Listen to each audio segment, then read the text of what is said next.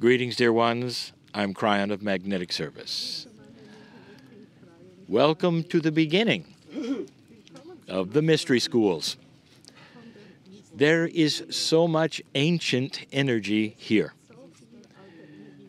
And there are other things hiding here that are the bias of humanity. I'm going to tell you a story, and it's going to lead me to say controversial things, things that are not necessarily accepted at all. And you will be the judge on whether these things are so or not. For many years, I have been telling you of the upcoming weather change. 22 years ago, in the first book, I channeled the information that there would become a time when it would rain where it never rained before, and where it never rained, it would rain. This is the prophecy I've given you of what science is starting to see. We have called this the water cycle. Others have called it climate change, and some have even called it global warming, although that is not the case. It simply is climate shift.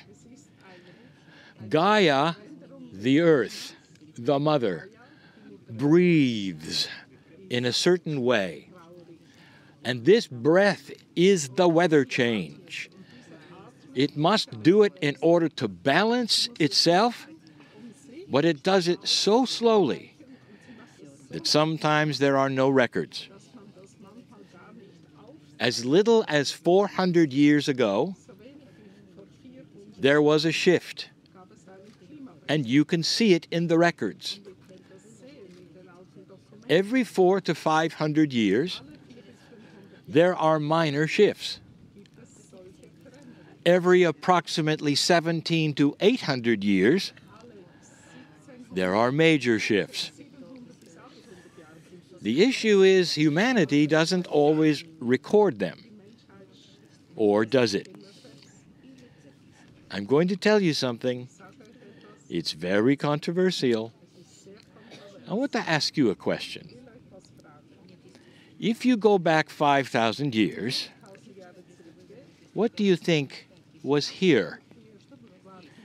And I want you, for just a moment, attendees here, to open your eyes and look around.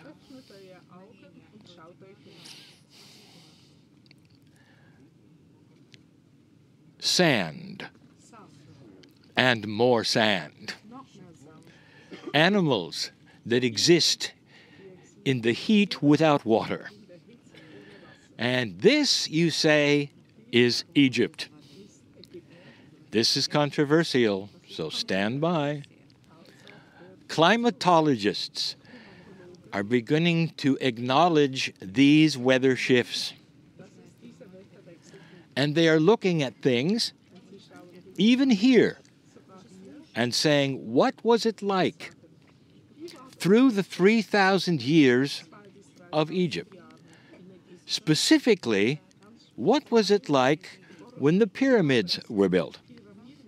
And the reason I wanted you to look around, I want you to fantasize for a moment. Green rolling hills of grass and a lot of water.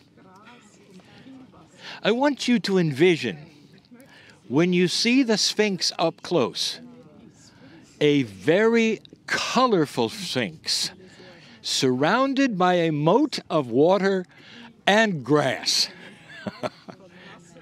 Dear ones, is this possible? That during the times that we speak of, that the weather could have shifted this much? Controversial. It's also very controversial with those who study here And yet, everything you see hints that maybe something was different. When you look at the pillars, they stand for trees. What is on the top of so many pillars? Flowers, branches. It seems to be everywhere. Let me ask you this. Did any of the gods carry anything at all which would indicate farming? And do you farm in the sand? It's true that along the Nile there were these things. But what if Egypt blossomed during these times? It is something for you to think of. Egyptologists change history when they make discoveries. They can only tell the true age of something by the stories. What they find are the stories of the ancients as they lived, as the gods as they died. And around those, there's the depiction that lets them date the things they find. Some discoveries are yet to be found, which will make the Sphinx far older than they think. This is coming, and you will see. It just enhances this civilization and the beauty of it. And I'll say this in closing. If you have enough water and dirt, dear ones, you can do just about anything. Water was not missing during the constructions that you see in this area. It was abundant. Think of these things, controversial as they may be, and judge for yourself. This is the mystery today. And so it is.